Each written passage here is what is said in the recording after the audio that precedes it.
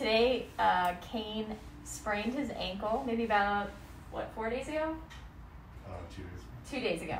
So what we're trying to do is get rid of some of the swelling that's in the ankle. We're going to do that first by releasing some of the muscle spasms that extend all the way through this fibularis longus down to this ankle. He's had chronic ankle sprains, so you can see how this ankle is deviated inward, and we need to try to get it to straighten up. We want it to be like this all the time. So these ligaments are really weak right here, so they're not doing their job in pulling that foot back up. It should be like this all the time. So we want this ligament, the anterior talofibular, to be stronger, and that way we'll hold that foot in place so it doesn't keep rolling in. So we're going to do this with some dry needling and a high-powered laser. All right, so this is what the ankle actually looks like after the needles are in. So basically we're just kind of tracing all the way around the ankle, trying to give it lots of opportunities to get blood flow into those ligaments so that they can heal. So really what we're doing with the dry needle is that we're always trying to kind of push the needle in, pull it out, push it in again, and really try to manipulate that tissue as much as we can so that we can get as much blood flow in there as possible. It's important we don't hit any nerves, of course, so if the patient feels any kind of shooting pain down their leg, we definitely want to pull that needle out and not leave it there because we don't want to be dry needling nerves. All right, so we are going to leave these on for about 20 minutes since we have that extra time, but you don't really need to.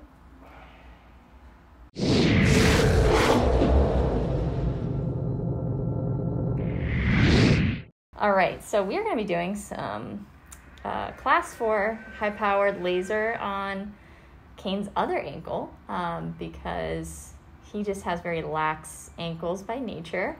So we're going to do a laser treatment on both, but since it takes 3 sessions for a couple weeks, we want to make sure that we might as well fix both at the same time. So what's nice about this machine is that it makes it really easy for you. So you just put in exactly what's wrong, and you are able to get the perfect amount of wavelength and frequency that ankle needs. So it asks all kinds of questions about skin tone, pain, and comes up with the exact amount of watts and frequencies that you'll be needing for this treatment. So this machine maxes out at 20 watts. This is going to hit 10.8 watts at the peak. So this is a good amount, but not peak power. Does that mean that the laser tightens the ligaments by healing, or is it heating up the ligament? So lasers come in different, they have like a therapeutic laser and they have a thermal laser. So most surgical lasers actually do use heat, but right. This works, they call it biomodulation of light. And so what that's doing, tell me if that feels hot, by the way. You will feel the heat of it, but that's only because they choose certain wavelengths that create more heat. Sure. But this is different than, as you say, the surgical lasers, where sometimes in sports, like athletes, they'll actually slightly cook the ligament to tighten it. Yes. Do you mind go ahead and moving your ankle, bringing your toes up towards the ceiling and down, yeah. So like, will you want me to turn over? Or?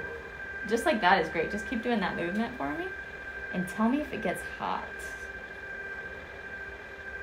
So ideally, I'm just trying to keep it there as long as we are able to. If you're moving, we can keep it there a little longer. And then we're getting as many different tissues exposed to the laser as well. Just gives it more opportunities to heal.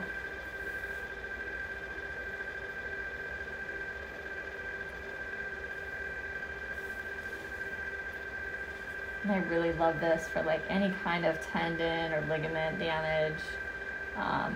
Anything really acute, it just gets swelling down really fast. I mean, it's actually going to help your body modulate pain better in this area, so you'll have less pain. It's going to keep swelling out. It's going to improve mobility. Oh, it's getting hot. Oh. Just say now if you want me to move it. Of course, I get cold right It's nothing new. You're always getting... Usually I have like 2 phones ringing. And actually both of these joints really make a lot of clicking and popping noises. They're really unstable. They need a lot of support. Kane has really flat feet. So, unfortunately, we're just built for ankle issues. And I think that's hard for a lot of people, that sometimes you can't fix an issue completely. It's just your anatomy, but you have to do your best to maintain yourself. So another really neat thing about the laser is that you can use it for acupuncture. All right, so this is what the ankle actually looks like after the needles are in. So basically we're just kind of tracing all the way around the ankle, trying to give it lots of opportunities to get blood flow into those ligaments so that they can heal. So really what we're doing with the dry needle is that we're always trying to kind of push the needle in, pull it out, push it in again, and really try to manipulate that tissue as much as we can so that we can get as much blood flow in there as possible. It's important we don't hit any nerves, of course, so if the patient feels any kind of shooting pain down their leg, we definitely want to pull that needle out and not leave it there, because we don't want to be dry needling nerves. All right, so we are going to leave these on for about 20 minutes since we have that extra time, but you don't really need to. All right, so we're just going to pull out some of these needles and make sure that they're ready. So this one's really soft, so that one's ready to come out. This one's also really soft, really easy to pull. So we can take those out.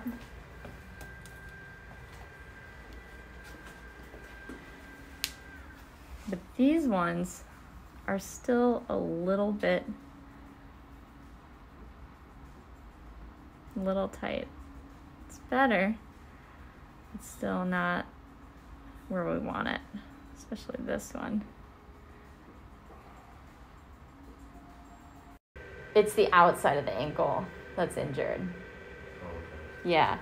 So they call it an inversion sprain because your ankle will actually invert. So if you look at this ankle, it just keeps going in, right? Yes. And you'll just keep rolling in. Yes. Because once you get this kind of laxity where the ankle Yes. deviates inward, it just constantly wants to go that way. So if we can get this ligament right here, right up front, to do its job, it should pull that whole foot up, right? Like that. And if the foot is doing what it's supposed to, keeping it right there, it won't get injured over and over again anymore. Interesting. So there's a little bit of blood, but you just get like 1 drop and that's it. Oh, you're right. It does feel sore. Yeah, it'll be really, really sore. That's completely normal. So I should just keep the brace on, don't stretch or anything like that. Exactly. Even if you're gonna go swimming, I would wear the brace. Where are the brace at swimming? Yeah. Yeah, because think about what you would do when you kick. You're gonna be whipping that ankle around. And we really can't have that right now. But this is just for about a week. Okay. So the interesting thing is that most acupuncture points are trigger points. Yes. So there is a lot of overlap, but sometimes you just need a local point, like, where the problem is, like an anatomical structure, like, hey, this is where my, deltoid ligament is. Yeah. So, trigger point is basically, I know they're a little confusing to describe and to understand, but there's a series of points. that are mapped out throughout the body, that we understand that this particular point in the muscle refers pain to a certain region. So there are a lot of, you can look them up, just put in trigger point referral, you know, subscapularis or trapezius or whatever muscle you want to know. Or you can also put trigger point referral, ankle or shoulder or wrist, and you can see like which particular muscles could actually send pain to that area. Most trigger points are formed by overloading that muscle. And when you keep overloading that muscle, it gets fascia that kind of binds it down. In this spot, and that's a trigger point. Yeah. And when you keep binding, just slapping one layer of fascia on top of another, you start to lose mobility in the joints, and it starts creating these like patterns of irregular movement. Yeah, so you have certain areas of your body that have fascia there normally, but if you have really bad posture, or if you're putting like heavy load on the same area over and over again, you'll see that you'll start to get fascia in places it really shouldn't be. Oh, it'll thicken or something? Mm-hmm. And fascia, if you look at it up close, it really looks like a spider web. You're all done, Kane. I would definitely put this brace on before you start walking on it. Stabilize. If I come in tomorrow, I'll come in tomorrow through the lasering. Should we do like acupuncture on the neck, do you think, tomorrow? Or is that just too much to slam everything together? I mean, the neck we're not really doing. You don't just do the normal adjustment for now? And just let it... Let's do this. Let's see how you feel tomorrow. Okay. And go from there. Uh-oh. I'll just try to schedule you where I have a little more time. Okay. I can take the asana. Oh, yeah. Okay, that's great. How about, you probably want your eyes back too, right? I think I'm okay. Here you go. Sorry about that. Thank you.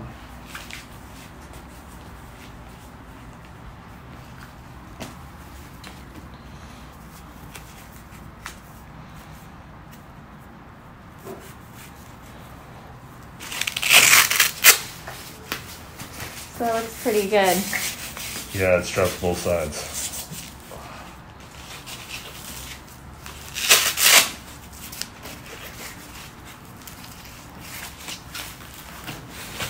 Yeah, and I always like braces like that where it's completely customizable, where you can really make it fit to your body. I think that looks really good. I wish I could say I was not experienced in this sort of thing. All right, so how's it feel now that we just did all those different therapies on that foot? I mean, it feels really good. The thing is that, with the brace on, it holds it together, so I won't know until I take it off. But yeah. Honestly, it feels pretty good. So I would expect that to feel sore for about 3 days, and the laser will kind of mediate that to some degree. But really just baby that ankle for the next few days if you can. Thanks for watching my channel. Hit that subscribe button below if you would like some very simple, easy tips and tricks on how you can improve your posture. And if you have any questions that maybe you'd like me to make a video about, leave it in the comments below.